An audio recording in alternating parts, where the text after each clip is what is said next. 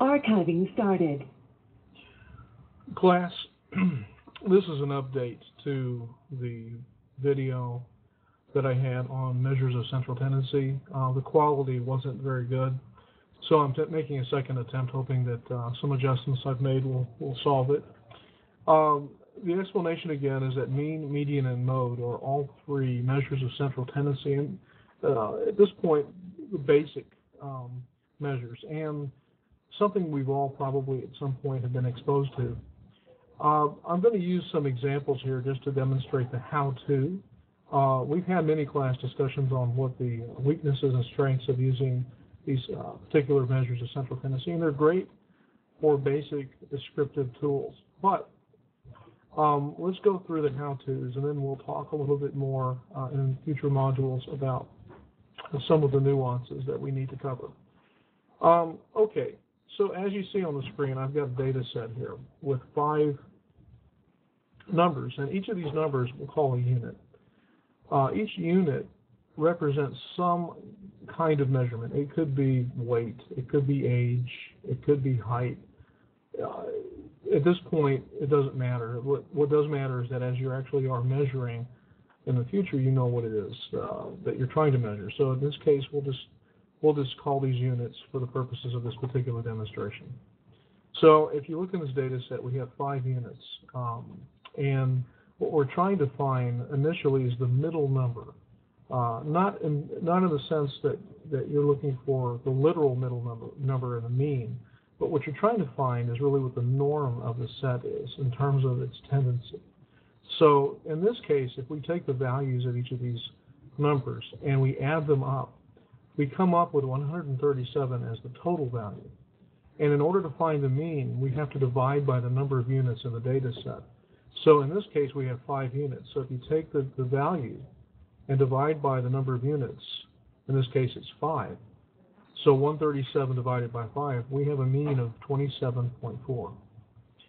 The median is another measure of central tendency. And in this case, we take the same set of numbers and the same values, but we want to rank order them. In this case, 15 is the lowest and 50 is the highest. So we're ranking ordering based on the value, numeric value of each of these units.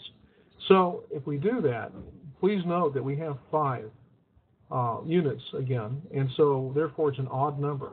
And when you have an odd number, you take the units and you count toward the middle. In this case, we have 5, so we would count 3 in to find the middle. So from 50, I would count 1, 2, 3. I would find 22, and from 15, I would do the same, 1, 2, 3. So as you can see in this odd set, that 22 is literally the middle number. If we had an even set of units, and I'll use this demonstration down here, in this case it happens to be 6, but it could be any even number, then what you do is you count in based on that. In this case, we're going to count in 3 again. 1, 2, 3.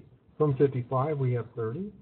And then from 15, we count up. 1, 2, 3, we have 22.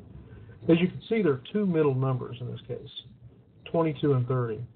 So in this case, what we want to do is add the 2 middle numbers based on the number of even units and divide by the 2 middle numbers to find the average of those 2 middle numbers. So 22 plus 30 is 52. If you divide by those 2 numbers, 22 and 30, we have 2, obviously. So 52 divided by 2, we find a median of 26. So the measure of central tendency in this case, the middle number is literally 26 in an even set. Again, the nuance and the distinction is based on the fact that this is even versus an odd number to find the median, okay? All right, next is mode. In mode, all you do is you look for the number that shows up the most frequently in the data set.